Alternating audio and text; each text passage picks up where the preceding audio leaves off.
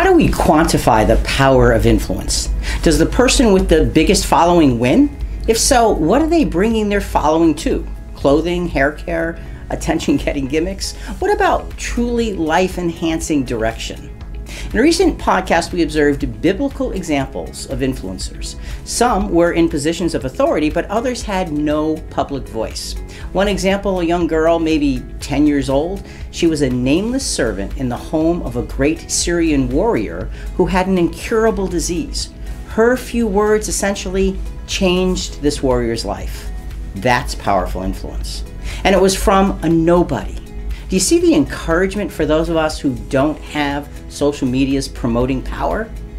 Click the link in the description to hear our recent podcast episode, How Can We Become Influencers Part 2. We discuss nameless biblical influencers, the influence of Moses with his lack of confidence, compared to Nehemiah, whose rise to influencer was legendary. Join us as we learn from these humble biblical figures. Godly influence is within your reach. Thanks for watching, liking, and subscribing.